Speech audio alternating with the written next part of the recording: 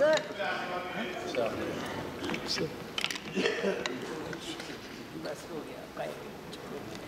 Honorable Chairman, sir,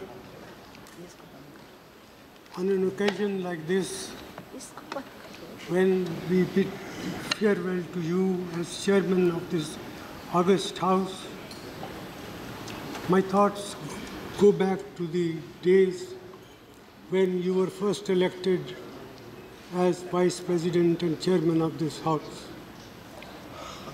As Prime Minister of India, I have received maximum possible guidance and cooperation from you, and for me, Mr. Chairman, you have been friend, philosopher, and guide. I often wonder what is it that keeps this vast country of ours with its vast diversities still moving forward.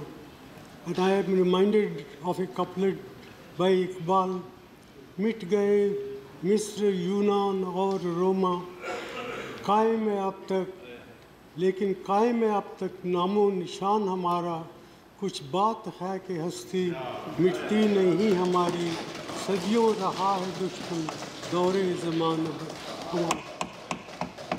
When I reflect on India's history, the tensions and the challenges that our country faces from time to time, yet it keeps on going, progressing from moment to moment. It is largely because people of your great statesmanship have guided this country in various capacities from time to time.